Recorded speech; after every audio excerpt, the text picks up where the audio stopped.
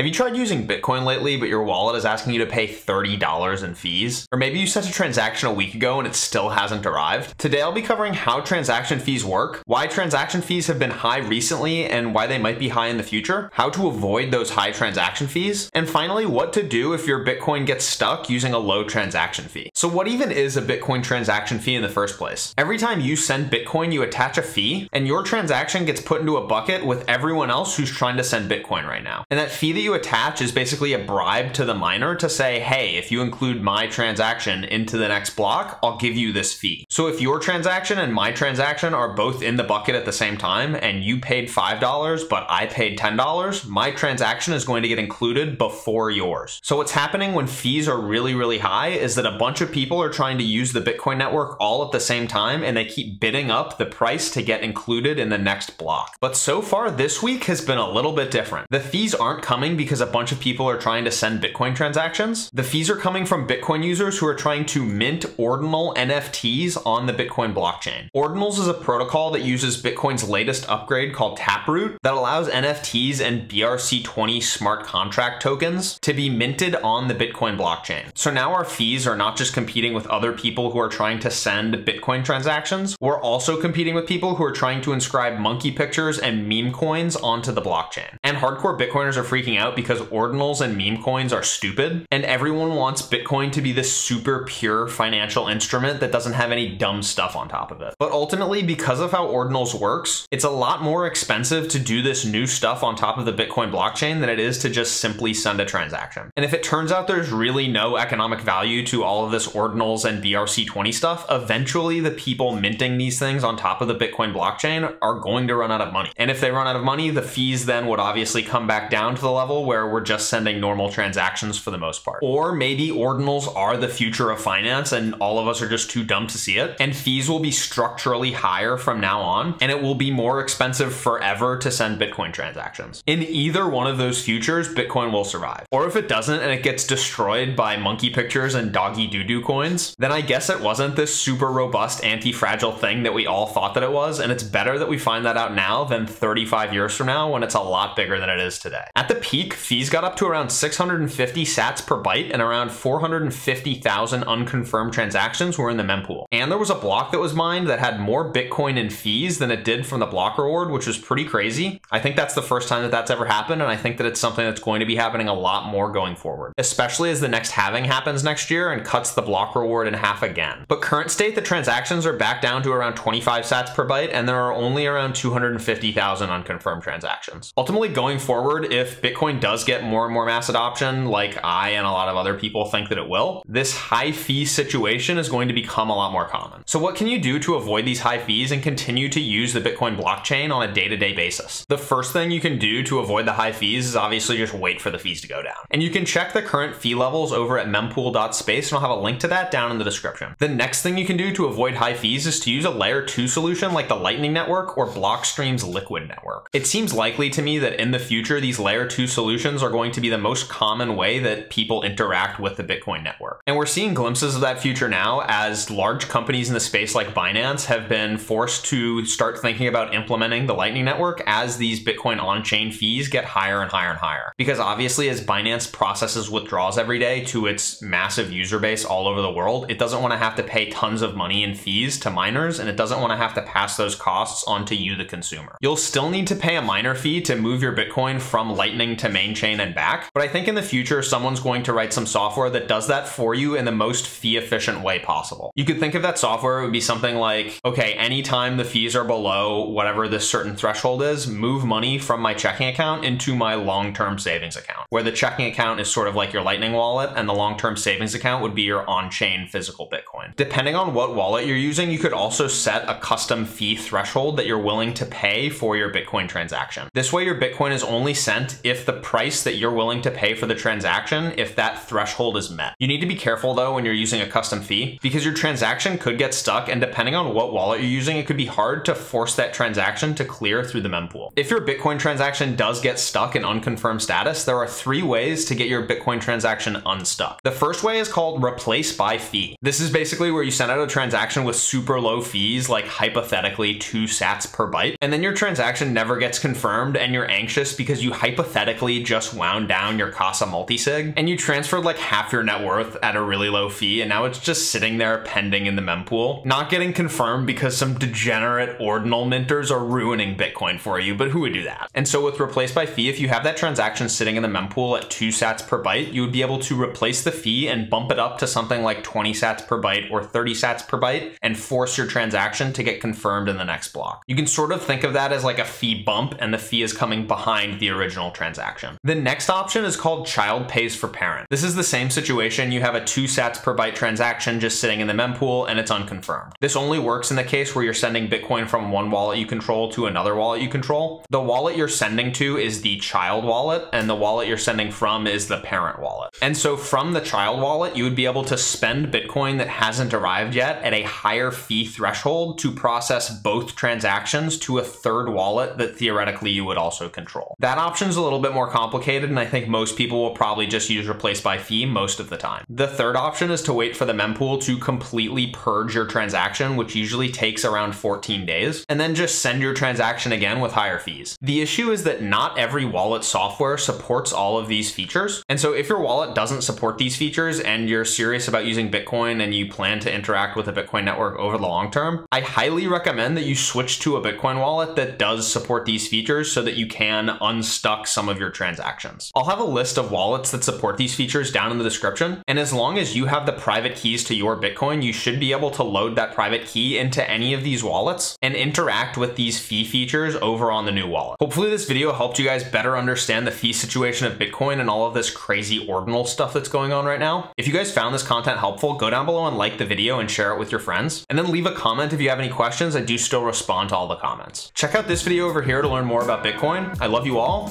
See you next week.